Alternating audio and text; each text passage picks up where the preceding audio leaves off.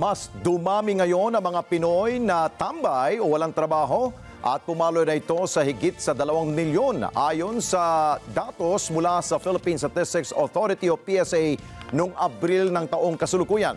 Ayon sa Labor Force Survey ng PSA, maraming nawalan ng trabaho dulot ng El Niño phenomenon. Mean Corvera sa balita. Tumaas ang bilang ng mga Pilipinong walang trabaho noong Abril ngayong taon. Batay sa isinagawang Labor Force Survey ng Philippine Statistics Authority nitong April, pumalo na sa 2.04 milyon ang jobless. Mas mataas yan kumpara sa 2 milyon nitong Marso ng kaparehong taon. Ang walang trabaho katumbas ng 4% ng kabuuang populasyon ng bansa.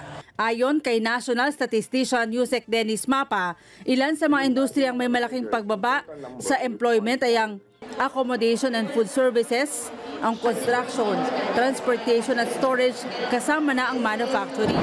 Wholesale and retail trade, repair of motor vehicles and motorcycle, 1.26 million. So substantial. Itong dalawang to, more than 1 million. And then construction, you have 760,000.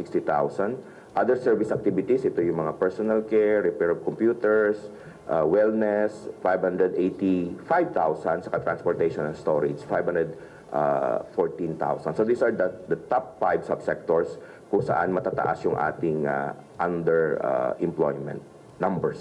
Marami rin anya ang nawalan ng trabaho sa sektor ng agrikultura dahil na rin sa epekto ng El Niño. Karamihan sa mga nawalan ng trabaho, mga nagtatanim ng palay at mais, katunayang bagsak ang produksyon ng palay sa unang quarter ng taon. Sa Bicol Region naman, naitalang may pinakamataas na unemployment rate na umabot sa 5.4%.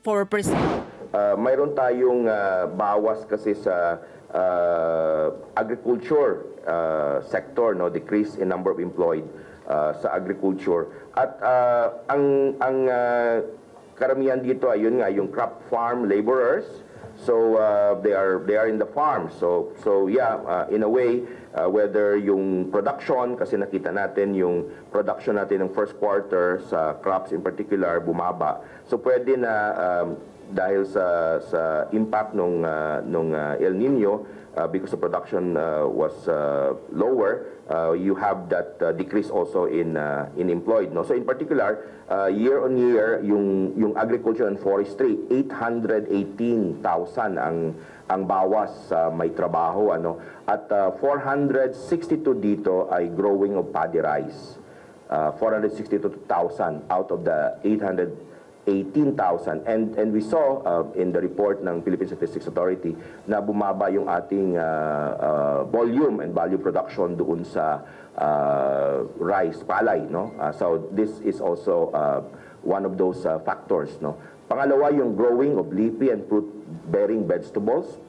May bawas din tayo na 166,000. At saka pangatlo, yung growing of corn na may bawas din na 127,000. Mean Corvera para sa Mata ng Agila, matatag, matapang, matapat. Maraming salamat sa inyo pong pagsubaybay sa Mata ng Agila Primetime.